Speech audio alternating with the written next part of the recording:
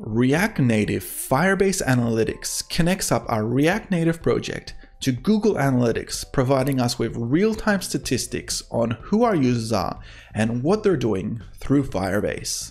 This is really important to be able to understand your audience and how they're using your mobile application. We'll be able to capture things like what time of day they use the application and how long for. We'll be able to see which screens they use and which they don't, and we'll be able to see what buttons they click and how often. Capturing all this information means that we'll better understand our application and we'll be able to improve it and make sure that it works optimally for the people and the audience that we're targeting. In this video, we're going to take a look at setting up the analytics package and start using it. We'll also have a look at how to set up custom events, track which screens are used, and even integrate with React navigation. We'll jump into the Google console and we'll have a look at how this is tracked. We'll be able to see different events and behaviors in there and see real-time statistics of where our users are and what they're doing. I've done a previous video on React Native Firebase and getting it up and running for your React Native project. You'll need to have completed that in order to be able to begin with this one, because some of those dependencies are required. I'll link this in the description below and you can check this out at any time. But if you already have React Native Firebase installed and up and running, we can get started immediately. My name's Adrian and I do videos around design and development. So if you do like this kind of content and you want to see more like it, hit like and subscribe and let's just get started. We'll start by opening up Google and we'll browse React Native Firebase. This will get us to the documentation that we need in case there's any bugs or issues. But we can go straight into analytics now, since we've already installed React Native Firebase in our previous video. If we have a look for the installation step here, it's pretty simple. There's only 3 steps. The first is to make sure that React Native Firebase /app module is installed. But we did this in the previous video, and it's already over here. So all we now need to do is install the React Native /analytics package. And we can do this by copying yarn add at React Native Firebase Analytics, pasting that into our console, and that'll install the package. Now, if you're on iOS, there is one more step, which is browsing into the iOS folder and installing the pods. And that's easy enough to do. We'll just cd iOS and run pod install, and that'll get us all up and running for iOS environments. Once we're done, we can just browse out of that by running cd ...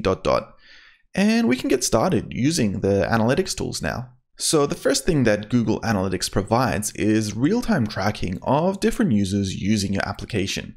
But there are other things we can implement as well, the 2 main ones being events and user properties. Events will be essentially tracking when certain things happen in your application, such as if someone's clicked on a certain navigation item or a button or submitted a form. And user properties are more about your user in general, such as where they're located or what language they have set. Let's browse down here and have a look at setting our first custom event. Now we're going to import the package from React Native Analytics and we're going to run it on a button here. And what we want to do is track when a user selects this button. We're going to jump into our React Native Firebase console later and have a look to make sure this is coming up. Now that we've installed the package, we'll have to rerun npx react-native run-android to make sure that our package is in there. And while that's running in the background, we'll jump into our project over here. And it's a pretty simple project. There's nothing really here yet. But what we're going to do is we're going to create a button. So I'm going to import this over here. We'll import button from React Native and create it down here. Now we've got an example button here where I'm just going to copy this over and we'll be able to use this. We'll paste it in straight below welcome to React Native. And in here, I'll just say add tracking event as the title. And this will call the analytics package. Now we haven't imported that yet. So let's import analytics from React Native Firebase. We'll paste it up here below the Firebase import. And now we can call this function. And in here, we can create some information. So for this, I just want to call a generic event, and this won't have an ID. It'll just have something very specific, such as it worked, with no description and no size. I think that's good enough to get us started, and we can save that and give it a test on our application. So what we're going to do is select this button over here, and this will create a log of our event. Each time we select it, it's going to pass that log into the analytics, and we'll be able to see that by jumping into the Google console for Firebase.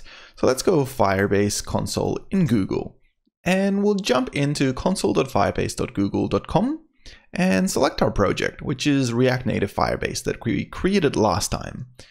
In here, we'll have all the information for our Firebase Analytics, and we can select the dashboard here on the left. It's got a little bit more information about what's going on in our application. We'll have things like events, conversions, and even crashes. In this case, we want some more refined statistics, and we'll be able to view those by selecting View Your Data in Google Analytics. When we select this, we'll have a nice real-time map of what's going on in our application. In this case, we can go to the real-time statistics over here.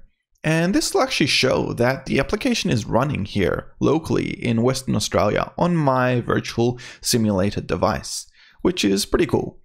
And we'll even get those general events being logged out as an event over here. And I've actually selected it 3 times, and it's logged each one of those. So that's pretty cool.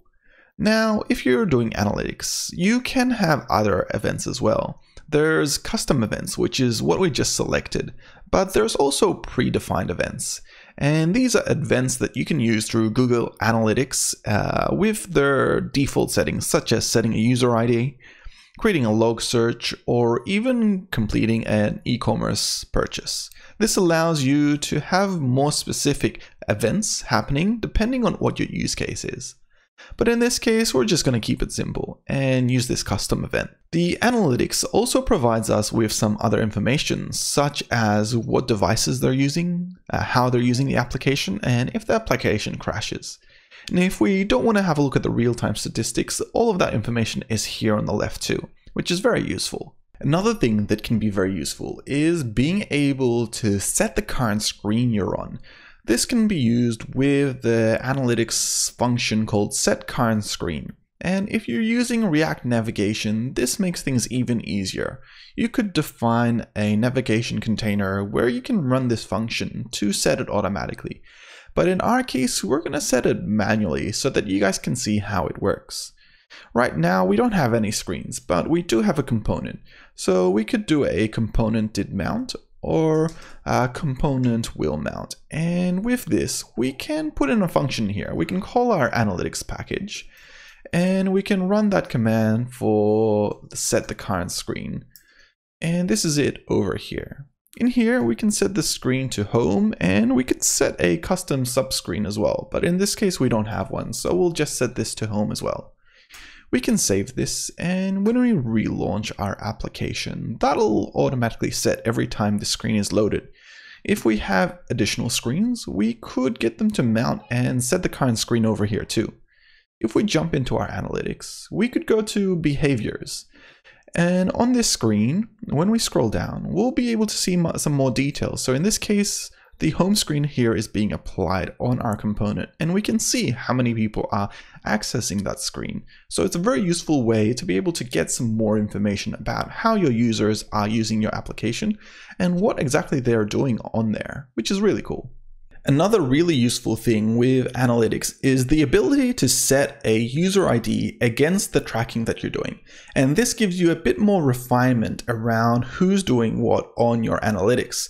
This is pretty simple. You just run set user ID with a string, and we can do this in our application over here. We'll run analytics and we'll run set user ID and pass a string. So if you're using something like MongoDB, this could be your object ID. Or if you're using something like MySQL or SQL in general, this could even just be the row or the user ID that it's currently on. But this isn't very clear because it's just some basic information. And if we want some more information, we can actually set some user profile properties. So here we can set user properties, and we pass in a key here and a string that goes along for that property. So let's give that a test. We'll pass in analytics here, and we'll set a user property. And in here, we'll pass an object, and this object will essentially have one thing, which is a key and a string here. And this will define what we're providing. So let's copy over this syntax. We'll paste it in here. For the key, we might call this username. And over here for the string, we might pass this as Adrian.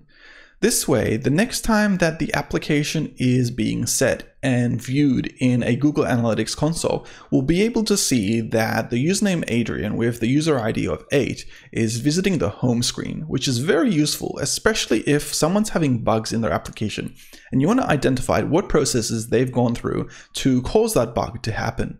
Then we can jump into our Google Analytics tool and we can create a filter on the dashboard here. And we can filter against lots of things, such as iOS or Android versions, user properties such as the user ID, but in this case, we're going to filter against the username that we set. And we can filter it straight away by a variable that we might want to put in. And this way we can capture exactly the audience that we want and have a look at what they're doing on the application. We can also jump into the Google Analytics tool and create the same sort of filters in there too. They're all available at the top of any panel where you add a comparison and you select what you want to filter against. In this case, we might want to filter against the signed in user ID, and we can pass that straight in. I hope this video gave you a good understanding of how to get started with React Native Firebase for your React Native application. Obviously, there's a lot more to it, but this is the baseline and it should get you up and running. You can really define custom events however you want so that they're more catered to your application and how it functions. In the next video, we'll take a look at implementing React Native Firebase with authentication.